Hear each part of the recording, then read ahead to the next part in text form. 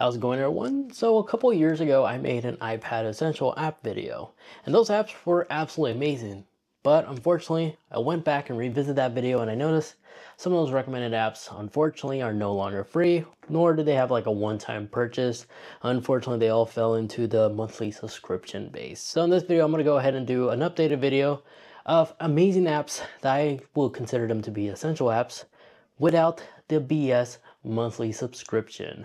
So as always, timestamps to all these apps will be in the video description down below for your pleasure. Let's get started.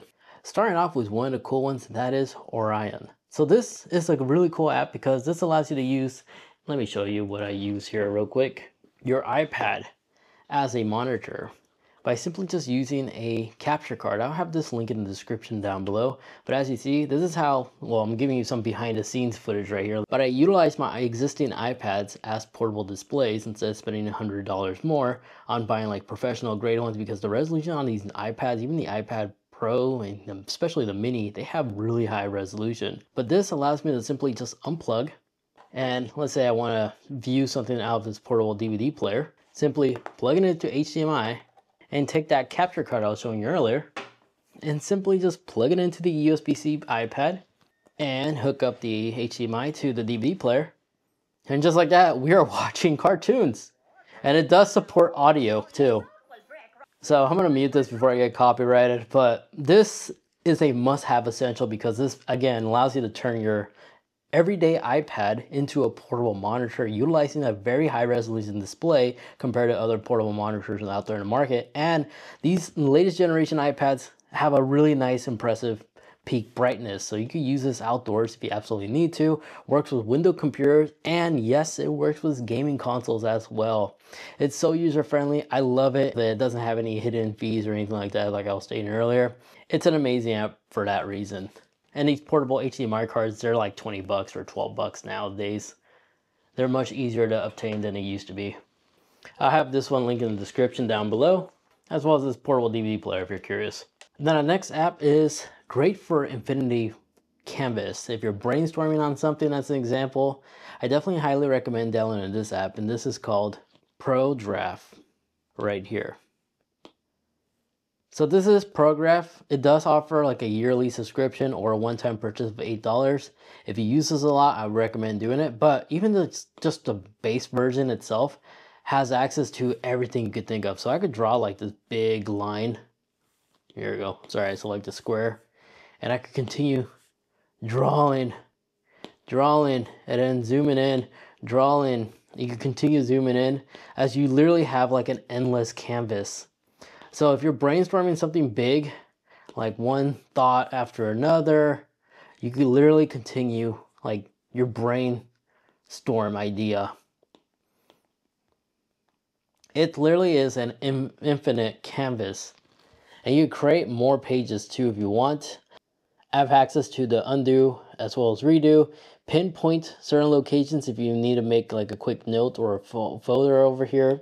It also supports PDF, as well as every other document that's commonly used, like Windows and such, on here.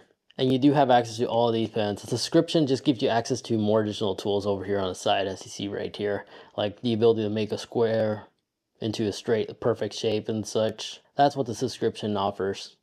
But even the free version, as you're seeing right now, I have access to like everything that I essentially consider myself to ever need. So yeah, definitely one amazing canvas if you just want infinity workspace. Now, if you are a professional sketcher, I'm sure you heard about Procreate. Now, Procreate, this is what Procreate mainly designed to be used for. So if you select like a resolution canvas, we like to use 4K as an example. If we go back in gallery as an example and we go all the way to the very bottom, you can make some amazing, impressive like art like this. They give you like little examples on what this app is capable of doing. But I personally have found really good use for like not only taking notes, but also I've been utilizing it to like do some of my thumbnails, as you see right here, where I could literally just press on a thumbnail, hit layers, add a new layer, select the color that I want, and then just begin doodling. And if I want to change the penmanship style, I have these different styles to choose from. And you can also customize and modify even more. So now I have like this green glow effect as you see right here. And you can also duplicate these layers. If you ever use Photoshop, this is somewhat similar. So I could do this. And I can also long hold to perfect the shape as you witnessed me do right there. Really awesome stuff. An amazing app for not just sketch drawing, but also just getting creative. And yeah, in the sense, you can use this as a canvas if you're trying to brainstorm on something as well. It just doesn't support text inputs like off a keyboard. And this app is one of the OG ones because I've been using this all the way to the very beginning. And they, I'm glad to inform you, haven't yet created like a subscription base just to use their app. And they still continue adding new features to this very day. So definitely do check out Procreate for all your creative needs, as well as note-taking. And real quick, if you've been enjoying this video so far, if you could take 2 seconds to hit that like button and like, truly appreciate those because that allows the channel to continue to be powered by you guys, the viewers, which is why you don't see integrated brands for like a sponsorship segment that takes up a minute or two of your time. I like to keep it this way and just straight to the point. So by hitting the like button and like, strongly does support the channel and allows it to be fully powered by you guys, the viewers, not brands. Thank you for those that took the time to do that. Let's resume. Now, iPads are really cool, but they're stuck on iPad OS. So they're very limited. An app that I like to use that allows me to remotely control my MacBook Pro, regardless where I am around the world, so long as I have a solid internet connection. And that is called Screen 5, right here. And here you can probably see my rushed notes right there. But if I switch to a trackpad or a keyboard, I have full cursor control of my Mac. So right now I am actually using my MacBook Pro that I'm literally controlling remotely. Now this app is a one-time purchase, but they do include like a 7-day free trial. You can also pay monthly as well as yearly. I believe it's $25 a year. But for somebody who's like looking into like having full desktop abilities on their Mac, this also works with Windows as well, and I believe Linux, you can also connect this way as well. It's super easy to pair your devices to communicate with one another, but when it comes to like completing tasks, work logs, and you need like a full operating system of Mac or Windows, you could just utilize this and you can resume working while using your iPad, which is probably less expensive depending on the iPad than it would if you take your laptop and it would get damaged or stolen. So if you're looking for a way to control your computer from here, from your iPad, this will be definitely the app I'll recommend checking out. This will definitely be the app I'll recommend checking out. Just however, it is laggy as you can see right here. I'm connected to Wi-Fi 6E and you can see that those are weird legs. You can see that it is a bit laggy when it comes to viewing your content. And the same goes for audio. There's no audio playing through here. There might be a mod or a setting you can enable to do this, but as it sits right now, there's no audio. So it's not really a great tool to use for like editing on your Mac computer from your iPad, but it can get the work done if you absolutely need it as a last resort. So once more, this app is called Screen 5. Now, if you ever take a screenshot and you like to send this to like a friend or a family member, by tapping done and hitting save, if I disconnect my iPad from the keyboard, I'll highly encourage checking out Shareshot right here. This app is free to download. There's a subscription service, but even the free version is more than enough. And this allows you to choose your latest screenshot, give it full access, and basically creates like this canvas for you.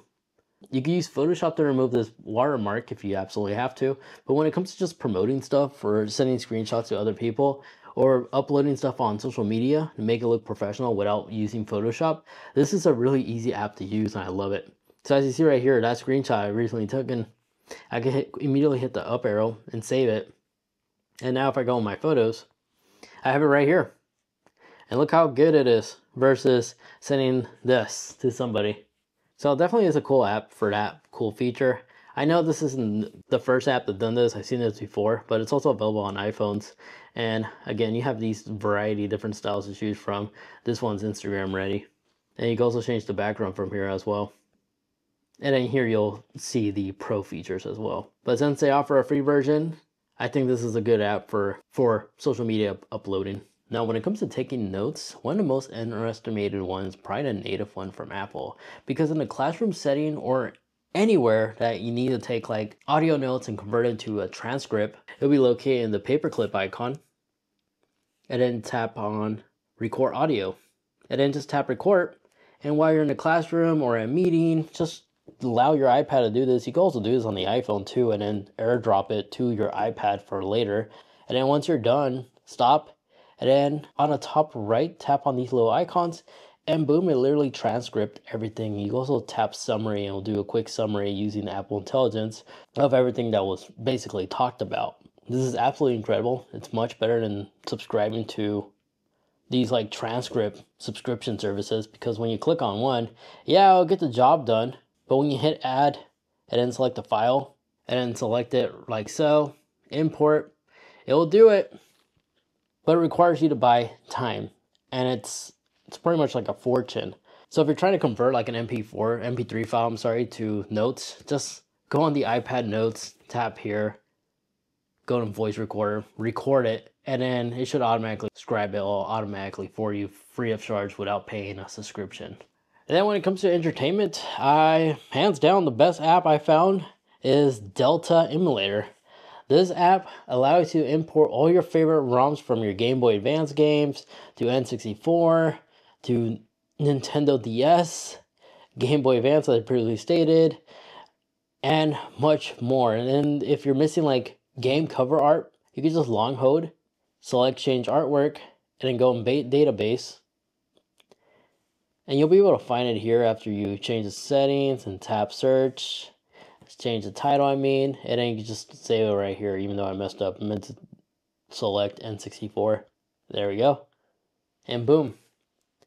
And then this is super quick, because as soon as you launch it, it immediately launches the game. And it does save. And it's all synchronized with your iCloud. So if you're playing on your iPhone as an example, and this game is much fun to play, especially when you have it paired with a compatible gaming controller like an Xbox One, a PlayStation 5, or even a Nintendo Switch or a third-party wireless controller onto this. If you'd like to see how I was able to set this up, including like, I do a full in-depth tutorial video right over there, because this is also compatible on the iPhone.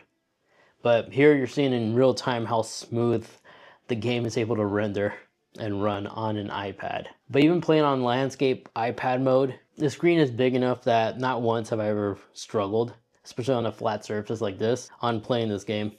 It's super crazy that you could do this nowadays. But yeah, this game is absolutely fun. Of course, you could play many other your favorite games here as well. Although some of the things, there we go, I was able to do the flip right there, are somewhat limited, but yeah.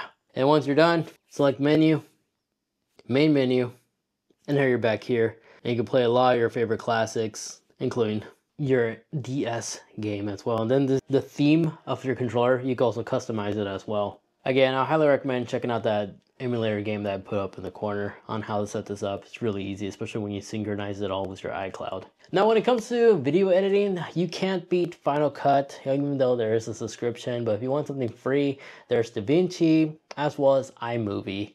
Those are probably the best editing programs available on the iPad for all your video editing needs. And just like that, those are all the cool apps that you should definitely consider downloading to get the most out of your iPad, especially that HDMI app that allows you to convert a USB-C iPad into a portable monitor. Once again, links to everything will be in the description down below, as well as some iPad accessories I have, and the iPad that I'm using in today's video as well.